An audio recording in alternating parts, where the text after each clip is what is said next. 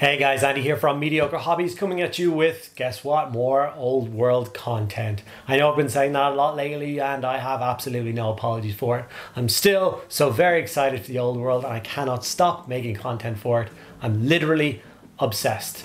And that obsession was added to this week when I stumbled across an Instagram post from the Tabletop Tactics boys showing off a beautifully painted Green Knight that was done by their in-house painter, Mr. Fletcher. I quickly messaged him privately and asked him how in the blue hell did he do it and was he planning on making a video on it. He said no, he had to rush through the process to get it done for some future videos, but he did share the recipe with me. Now, the caveat to that, he is a 10 times better painter than I am. I'm trying to emulate something that is frankly far above what I can do. So I'm going to do like a dumbed down version of that, trying to emulate and trying to get as close to that kind of result as I can using a little bit kind of simpler techniques, a little bit less paint.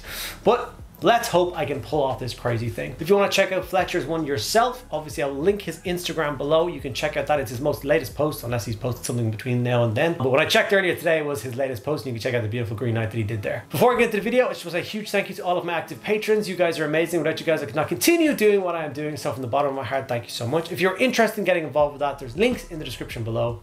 Access to a private Discord server and an extra video every single week are just two of the awesome benefits of being involved. So never been a better time. Okay, without further ado, let's get my old Green Knight looking good. Okay guys, so here is the Green Knight in his original box. The box is a little bashed, but I don't think I'll ever throw out this box. It's very iconic to me, and as you can see, it does have a completed Green Knight in it, but that is not the one we are going to be working on in today's video. I am not willing to give up the monstrosity that is my original childhood Green Knight. I dropped him in some isopropyl alcohol, I think 2 days ago, and I've let him sit and stew in there ever since. I'm going to try and break him apart, clean him up, and return him to, I was going to say former glory, but I never had him in a glorious state, so I'm now going to try and bring him up to a glorious state. So as you can see, isopropyl alcohol and a couple of days with metal miniatures works wonders for cleaning all of it off. It even disintegrated most of the super glue. The miniature for the most part broke apart, which is exactly what I wanted to, because I wanted to fill all the gaps properly, remove any old flash or any of that kind of crap that I really did not want to deal with. So as you can see, it does work a treat.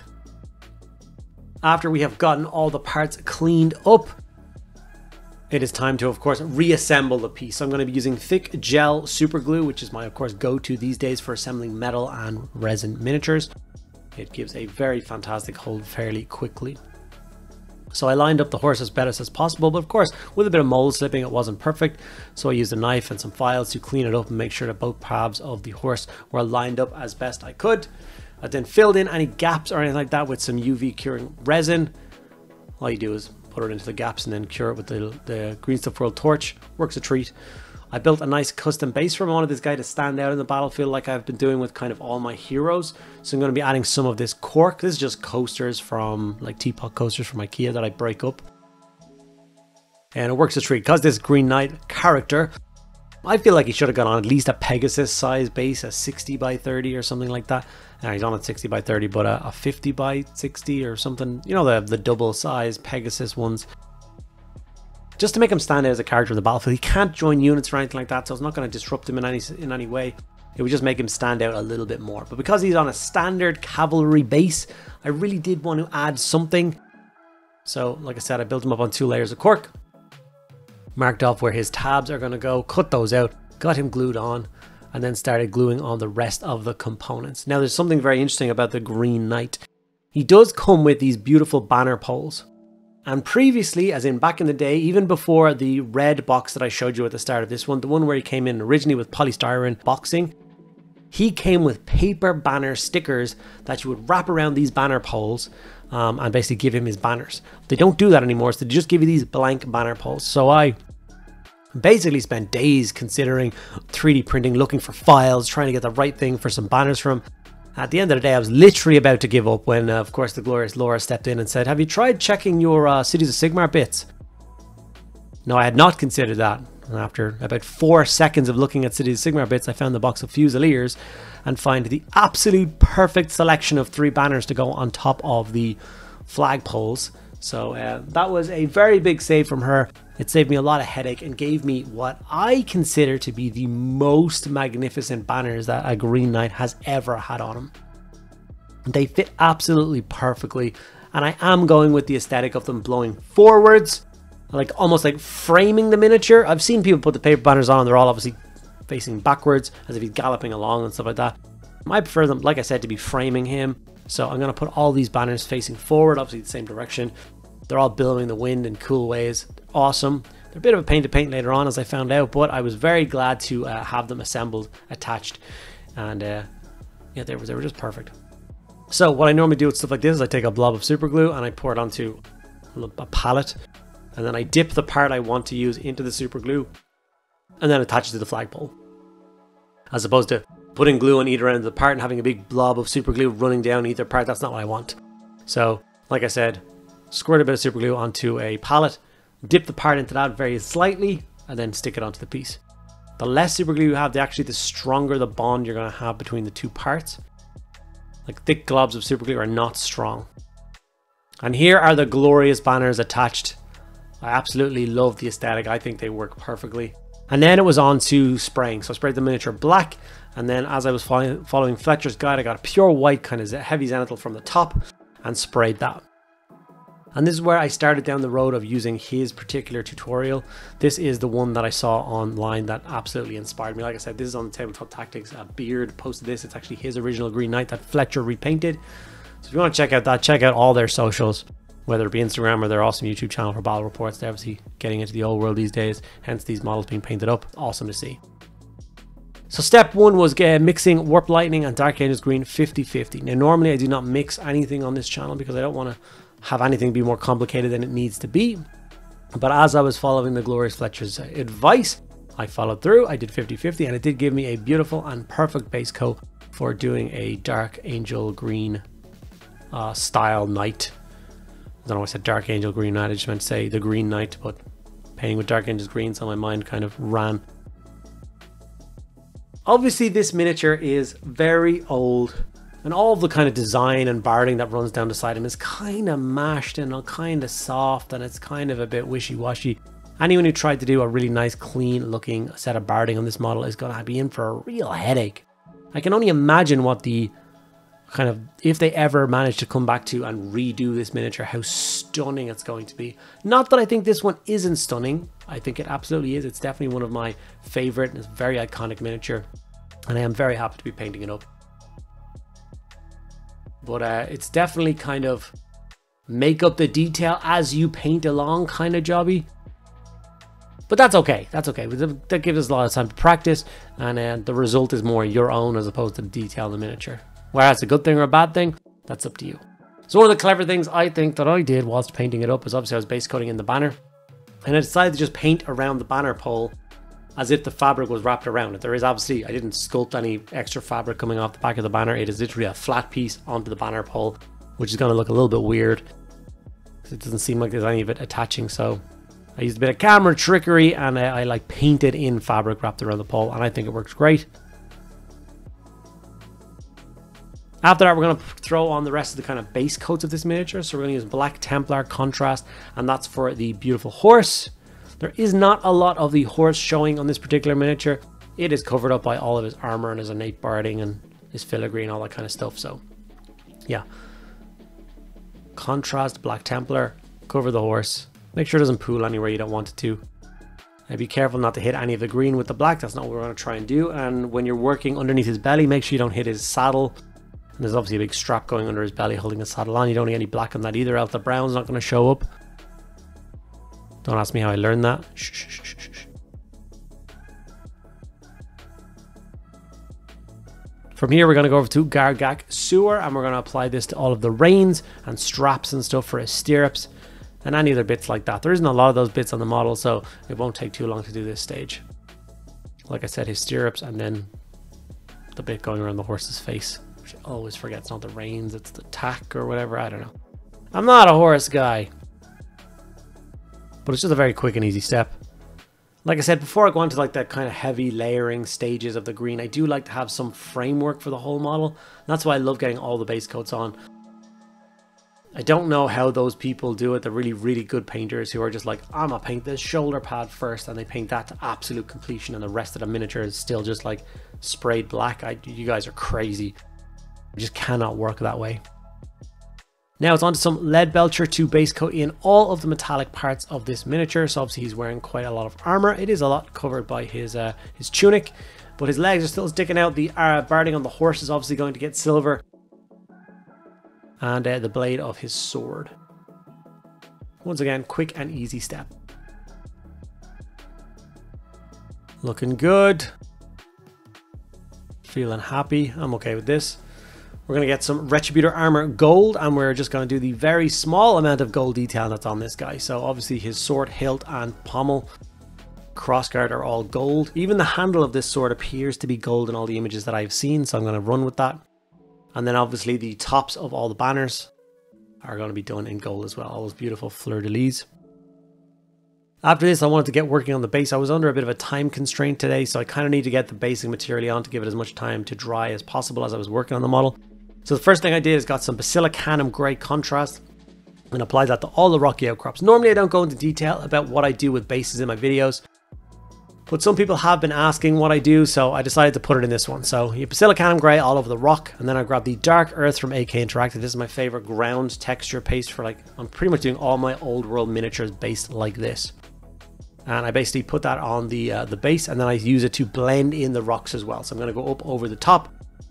It's not just going to be, you know, brown around the bottom and then a big grey rock, gleaming rock coming up out of nowhere. That's not quite my style when it comes to basing. You'll see that here. I go into all the ledges, all along the top, which is of course where more soil would reside. Basing is one of my, I almost consider it to be a separate hobby. I love basing stuff so much. I love having a play around with different grass tufts and textures and stuff. I really do need to get in and try some of those pigments on bases. You see in all the Squidmar videos, I think that'll be a lot of fun. So here's the base as it currently stands. And I'm going to go for Nuln Oil and shade down everything that isn't green on the model. So all the armor, all the gold, the banner poles, the barding on the horse, all those bits and pieces are going to get done with a quick Nuln Oil shade. Okay, and with that shade dry, it's time to move on to actually layering and putting the work in for the green. So we're going to start with Warpstone Glow. So the way it works is it's Warpstone Glow, then it's up to Moot Green, and then it's AK Interactive's Pistachio Green, which is a paint I bought specifically for this video and for this job. It comes highly recommended from Fletcher, so I'm definitely going to lean into it a lot when it comes to painting this miniature. So this is the part of the paint job where you do need to take your time, and you just need to carefully layer up the model. I know you can get to certain parts and your brush can kind of start to rush ahead as you've kind of done all the interesting parts. And that has happened to me a couple of times. I did not enjoy layering up the rump of this horse. That big bit of fabric over its backside was a pain in the backside. It did actually end up darkening it down with green and trying to relayer it again because I failed so many bloody times. Whereas it comes to details like the barding across the face and stuff, I nail that every single time. The banners and me weren't the best of friends either, but we managed to muddle our way through and get them done. I don't know whether you guys are going to follow along with using these banners. Obviously, to buy a box of Fusiliers to get them. But I definitely think they add a lot to the Green Knight. So I'm going to go through the same process of layering those. And with the first layer of green done across the entire piece, it's now time to move over to Moot Green. Basically every stage I'm going to do is exactly the same as the previous stage, just pulled back a bit, a little bit less. You're just highlighting a little bit higher, a little bit brighter. The Moot Green is another like natural, it's quite a big jump up from the previous green that we used. And you can be a little bit kind of nervous making big jumps in contrast like this, but I feel like it does add so much to the scheme. It adds so much to the model. I just love it. I mean, it's that whole paint bravely thing, and I'm slowly but surely learning that you want to jump up in quite bright colors for like your final highlights of things. It really does work out. I think you get much more vibrant, much more beautiful miniatures on the table instead of these kind of dark and drab ones that I can be sometimes fielding, as I generally don't paint bravely. I paint safely, maybe a little bit mediocrity, if you know what I mean. As you see, playing around his barding, got a really fine pointed brush. I'm taking my time. in getting those parts painted. And it is only when you get to that barding around the side of the horse that you do have to take your time. You're going around each and every one of those designs, a little bit in the middle, next to each and every design down the middle. It is quite a lot. It takes a lot of time. When it comes to the kind of fluffy bit on top of his head or the bit on top of the horse's head, if I'm being brutally honest, I remove 99% of the paint from the brush and I kind of dry brush it over it.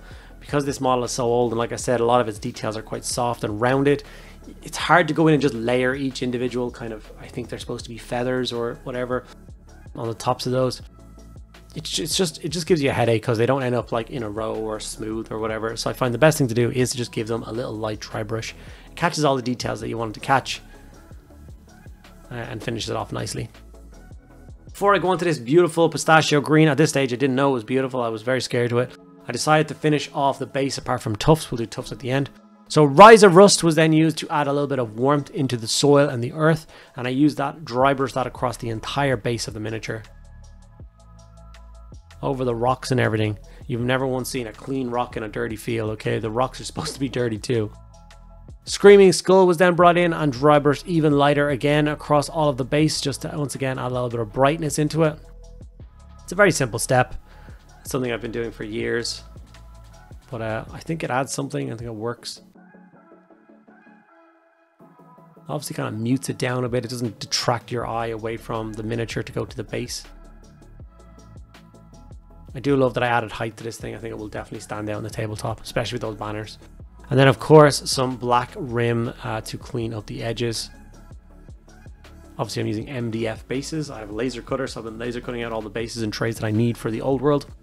It has been a godsend having that machine for this. I've never been more grateful. Okay, time to move on to 8K Pistachio Green. I don't think I've ever actually used an 8K paint before. I do have a couple of them here in the studio that I've never tried yet. So, first one I'm ever using is Pistachio Green. And as you can see, I'm going much lighter. Like I said, same steps again, just pulled back. And that's what I'm doing with the Pistachio Green. And as soon as I start putting those first coats on, I am in love. It's doing exactly what I wanted to do. Pumping that color up. And just making it like a wow piece. You know, your eye scans across a Bretonian army. Think about that, a Bretonian army. If your characters are going to stand out from a Bretonian army, especially if you're on the same size base, if not smaller than a lot of the characters, you're going to have to give the model a bit of oomph. And I definitely think bringing it up bright and vibrant with this is definitely the way to go. Now, obviously you can paint your Green Knight however you want, even though I think it would be sacrilege to paint him any other way than the Green Knight. This is what I was talking about earlier. Those kind of designs that go along the skirts of the barding are just all wonky and all off and all awful. It's so hard to paint them. So you just gotta take your time and just get it right. This is me actually coming on after I've re-dark greened the romp after my first failed attempt at using the pistachio green on it. So if it takes you a couple of tries too, that's okay. We can't all be the gods. That is, of course, Mr. Fletcher, but we can try. Practice, practice, practice. I did absolutely fall in love with this green stages on this thing, and I started to wonder if I could incorporate it anywhere else inside the army. Maybe my Grail Knights are dedicated to the Green Knight and they're all painted in this vibrant green color scheme. Is that a good idea or a terrible idea? I'm really not sure. Part of me thinks it might be a really good idea. You guys can let me know in the comments below. I haven't picked a Grail Knight color scheme. I'm doing all my units of Bretonian Knights in the same color scheme. I don't mean every unit is the same. I mean every knight inside of a unit is the same and every unit is different from each other. I'm bringing 5 Grail Knights with a damsel, so 6 Grail Knights basically in a unit to a tournament on the 10th of February in Underworld Gaming here in Dublin.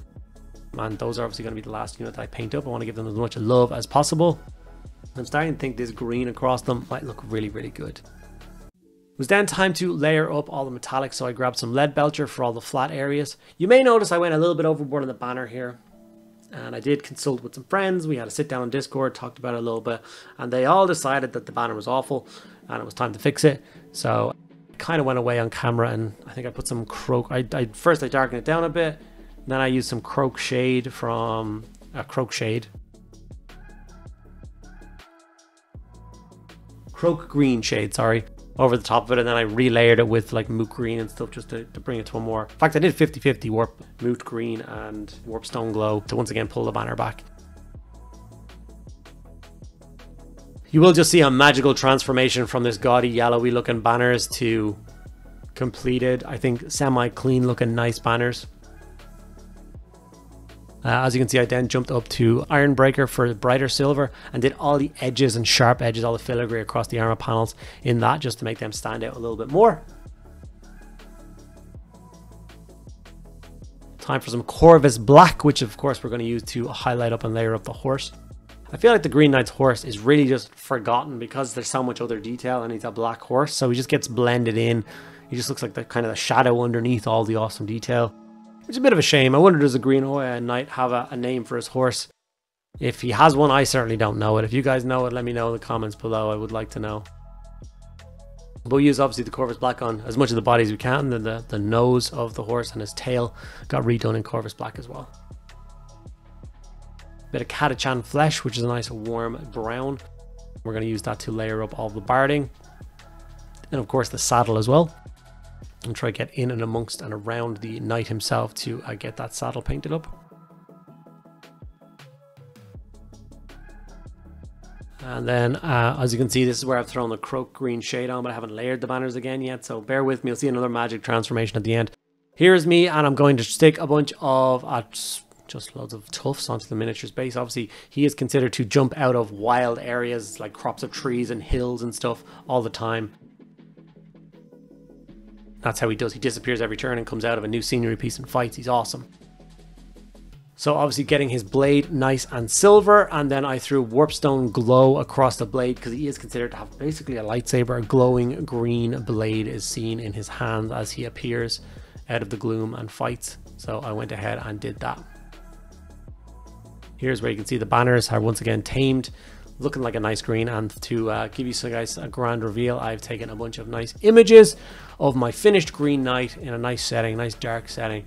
I think he looks awesome. I'm once again super proud of this.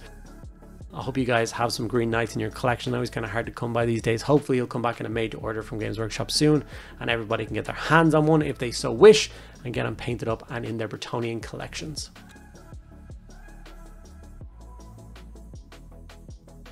Well, I now have a completed Green Knight ready for my Bretonian army. This is the original Green Knight that I bought 20 years ago. I remember cracking open the box, sliding out that a little plastic container and flicking it open and looking at the barding on the side and saying to myself, those swirls are painted on? And I was a bit disheartened from that moment on. I did end up throwing a bit of paint on them, as you saw at the beginning of this video, that I removed, but I was never happy with them. But I can say firmly now that I'm super pleased with the result that I did achieve.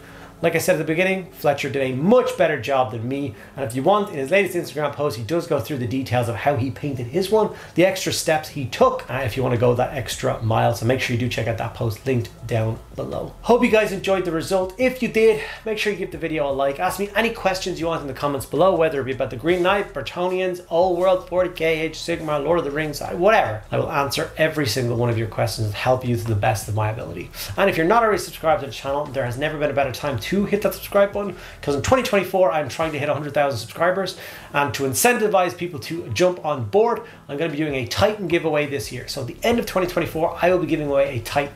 It is dependent on how many subscribers I get. So if I get to 65,000 subscribers, I will give away a Warhound. If I get to 85,000 subscribers, I will give away a Reaver, and if I get to the 100,000 mark, I will give away a Warlord Titan. All you have to do to be involved is subscribe. Alright guys, thanks for sticking around to the end. I'll see you in the next video.